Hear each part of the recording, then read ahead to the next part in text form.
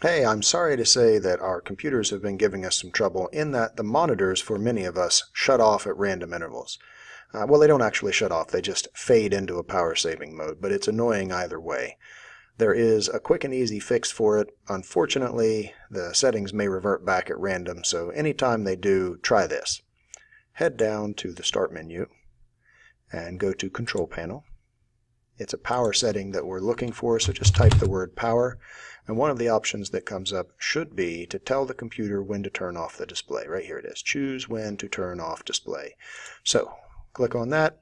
Mine are set on 5 hours and 5 hours. Yours probably look more like this, 1 minute or under 1 minute. So just crank that up to 5 hours. I ask that you don't tell it to never shut off, because honestly it would be convenient for them to shut off so that we don't waste electricity if the computer accidentally gets left on.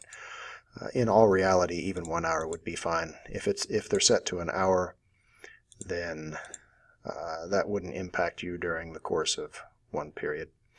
Mine, however, does need to be a little longer. I'm at the same computer all day. Alright, be sure to save your changes, and that should fix the problems, at least in the short term. I hope it helps.